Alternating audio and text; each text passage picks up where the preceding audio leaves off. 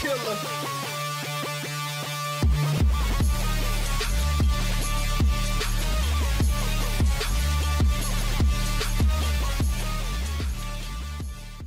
Dragon Ball Super episode 121. I'm gonna go ahead and be honest. I went into the episode thinking it wasn't gonna be great, and it was actually a lot better than I expected. I went into it not really enjoying last week's episode. It wasn't bad, it's just that in my mindset I was like, well, it doesn't really make sense how they're kind of doing it with Universe 3. I was like, why didn't they just like eliminate them like last week and then continue on with Universe 7 versus 11.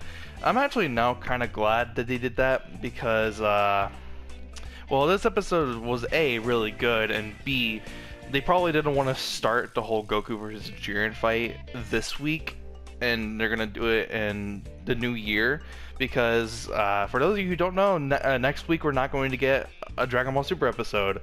We are not going to get another Dragon Ball Super episode until the end of the year, until the new year in 2018. And yeah, just for a heads up for all of you who didn't know, we're not going to get a Dragon Ball Super episode next week. We're going to have to wait until an extra week in January, so be on the lookout for that. And yeah, this episode was very interesting. Of course, it continues on where we left.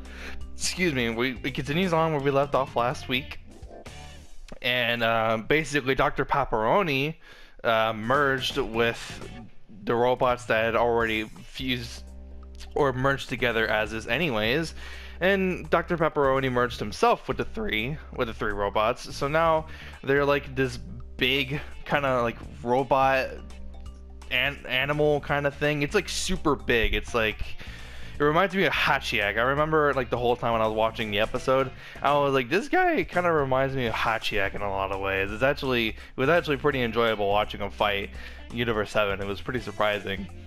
I don't remember the name. I'll probably look it up in a second so I can give you guys the name of the person that is in the episode, the person that we are fighting in this episode.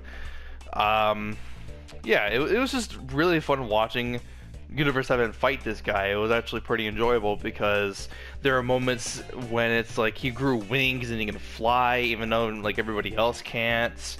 The finale of the episode was really cool, and he actually does like the whole like Janemba thing where he like punches through like a dimension and then it creates a portal punching like a person from a different area. It was really cool. It was really cool. It was really interesting to kind of watch it happen. Everybody was like, okay, so it's bigger, but that doesn't mean it's like faster or anything, right? It's Anilaza. That's the name. That's the name in the anime. It's Anilaza. I think that's how you pronounce it. Correct me if I'm wrong, but Anilaza. That's the name of who we're fighting right now. The really big ass motherfucker, right? I apologize for the language there, but it's a big guy. It got really just it's basically the size of a giant great ape. It's pretty ridiculous. So the whole time they're fighting Universe 7, you know, Goku and everybody, they're like, okay, well, not only is he drastically stronger, he's also really fast. So we got to go with a little bit of teamwork, which we haven't seen a lot from Universe 7. You would think because this is the Tournament of the Power, they would kind of integrate some teamwork, but they didn't. So to do that, Anilaza actually shoots off a couple of key blasts, and one of them goes over to the Pride Troopers, and Jiren, you know, is Jiren. He kind of just disintegrates it like it's nothing. It's actually kind of funny.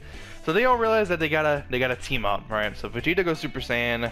Gohan is, you know, doing whatever Gohan's doing, and then Android 17 and 18 are doing whatever they gotta do, right? Frieza's in this episode, which I enjoyed. I always enjoy seeing Frieza on screen. Frieza goes Super Saiyan 2, I believe.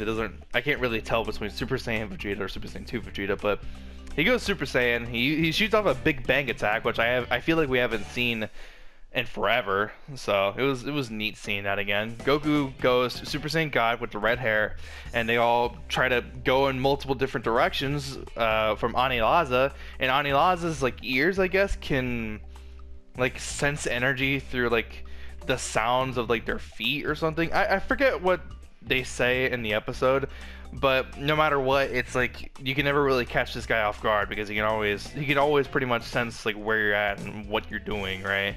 So there was almost like there's almost no way to catch this guy off guard.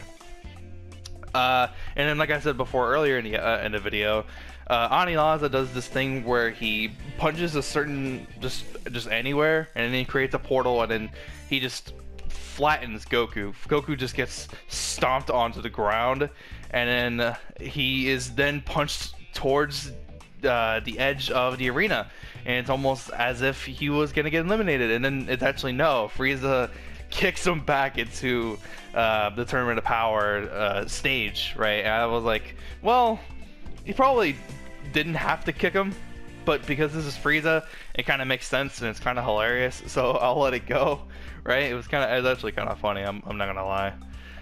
So Frieza finally steps in after not really doing a whole lot, and like I said in a couple of videos beforehand, Frieza is my favorite villain, so seeing him in action is always pretty entertaining. It gets to a point where Ani Laza is, you know, almost knocking people off. He actually almost knocks off Android 17, and in 18, actually before that happens, 18 actually gets grabbed, right? Because Ani Laza was trying to like grab everybody. I have no idea why. He grabs 18, and then he's like about to eat her, I guess. Like she's falling into Ani Laza's mouth. Pause, but for real, right? That's what's happening. And then Goku uses the instantaneous movement. That's what it looks like. He uses the instantaneous movement to save 18, and then Ani Laza shoots off a whole bunch of ki blasts. Obviously, 17 is going to use his barrier, you know, to not get injured or whatever, right? But that's still pushing him back towards the edge. So 17 is falling off, right? And right there in that moment, 18's like, yeah, 17, you know, you're kind of stronger than me, so yeah, I'm gonna make sure that you're the one who stays on the stage, and it's okay if I get knocked off because I kind of already did my part. So yeah, 18 jumps off the stage and propels 17 back up to the stage with her legs, and yeah, she gets eliminated. 18, Android 18 gets eliminated for the Tournament of Power. So Universe 7 is now left to 5 fighters, but this is 5 of Universe 7's strongest fighters. So it's Goku, Vegeta, Gohan, Android 17, and Frieza. These are Universe 7's strongest fighters. Let's be honest here, right?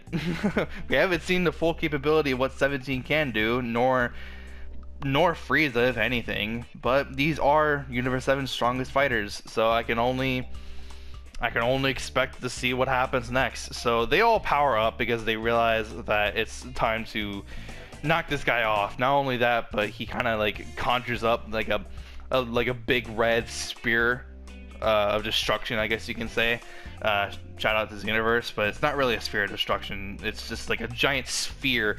It's like a ball of energy, right? So he shoots that towards the stage, right? And then they all power up. Vegeta and Goku go Super Saiyan Blue. Gohan goes Ultimate. Frieza goes Golden. And then 17, he doesn't really have a transformation. He just powers up, right? I don't know why. I didn't really laugh at that. I didn't really laugh at that initially, but then I realized it after I watched the episode last night, and I was like, oh, that he just kind of powers up and gets like a white aura. Not like when Gohan goes like Ultimate. He just gets like a plain white aura. I don't know why. I think that's funny for some reason. So they all power up. They all shoot a ki blast, and then 17 notices that the big like red like gem like on Ani Laza's like forehead or whatever, right? That's like the source of like his energy, I guess. So 17 decides to obviously create a barrier around him, and then he actually goes towards the sphere that's being shot towards the stage, and he actually goes through the sphere and actually then punches the red orb that is on Ani Laza's forehead, and Ani Laza just explodes. Very, very Power Rangers like, right?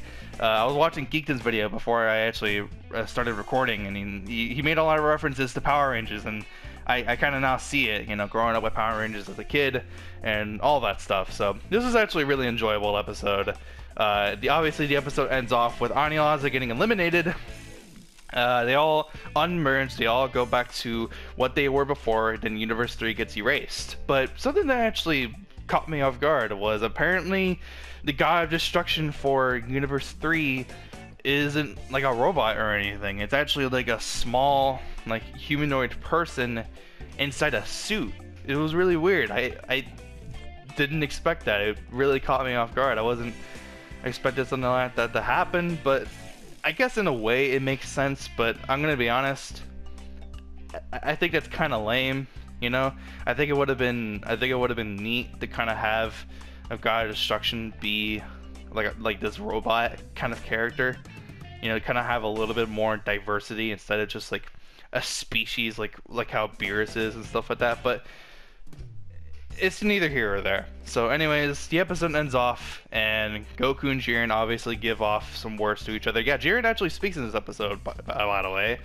Jiren is a character that never really talks, and because this is the final two universes, they actually exchange a few words to each other. So it's 5v3, 5 to Universe 7, 3 to Universe 11, with Goku, Vegeta, Gohan, Frieza, and Android 17, with Jiren, Toppo, and Dispo. So yeah, that's the end of the episode. The next previews we get Goku and Vegeta actually fighting Jiren. Goku is obviously not in Ultra Instinct because he hasn't gotten to that point yet to where he transforms into Ultra Instinct, but we'll probably see it soon, let's be honest. Apparently in the previews he actually gets a couple of punches off on Jiren. Don't know how, but he is in Super Saiyan Blue from what I've seen from a couple screenshots. I actually haven't watched the previews yet because just haven't done it yet, because I literally watched the episode last night. I was gonna record and then I was like, well, I was literally about on the verge of recording, right? And then my uncle and his girlfriend, like, he came here drunk. She wasn't drunk, but he came here drunk, kind of pissed me off. So I was like, you know what, I'm just gonna go to bed, right? So so I watched the episode. They came here.